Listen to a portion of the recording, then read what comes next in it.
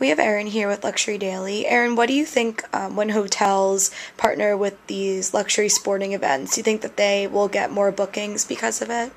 I think that the Ritz-Carlton in Palm Beach will definitely get more bookings after being a partner for the Winter Equestrian Festival in Palm Beach, because this is a festival that runs 4 months long, so there are a lot of opportunities for guests to come and stay, and it's also a sporting event that really caters to an affluent guest. So by aligning Ritz-Carlton with the Winter Equestrian Festival, it's really just gaining more consumers that are in their target audience anyway. So I think it'll work in Ritz-Carlton's favor.